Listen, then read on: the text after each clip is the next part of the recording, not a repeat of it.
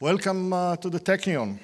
It is a pleasure to have you, and it is a pleasure to open what appears to be a very exciting conference.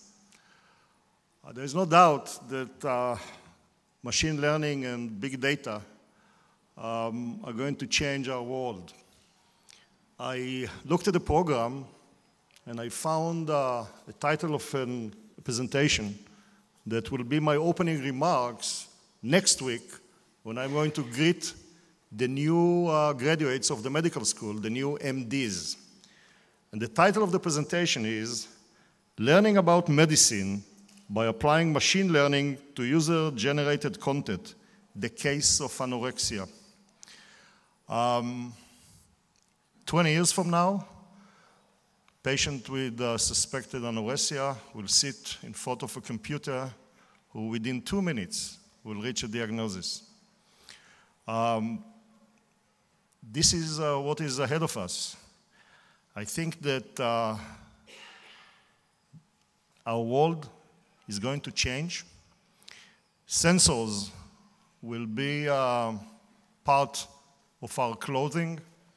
Somebody will have to collect the data and analyze it. I just told Professor Schuster that 20 years ago, I myself was involved in big data, and I didn't know that. I just met in New York Deborah Estrin, who is the first faculty on the Cornell Technion new project on Roosevelt Island. And she is using sensors to detect hand movements in order to generate personal maps that follow you during the day. Well, my best cited paper is 22 years ago, using the same methodology to differentiate between sleep and wake. I didn't know that I was dealing with big data. So sometimes technology is ahead of its time, but I think the time is ripe now for machine learning and big data. And I have only one suggestion to the organizers. We should have a meeting in which we are going to discuss the social implications of these technologies.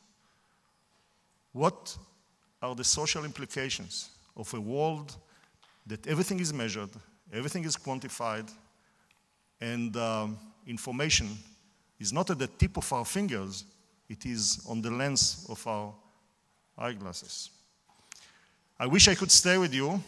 By the way, I said it yesterday to the meeting on DNA. So I wish you a joyful and pleasant meeting. How many of you are outside Haifa, by the way? Wow.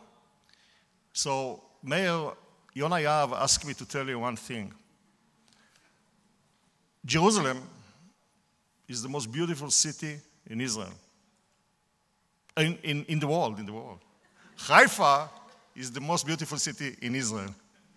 So if you have time, wander around the city, around our campus, and have a good day. Thank you.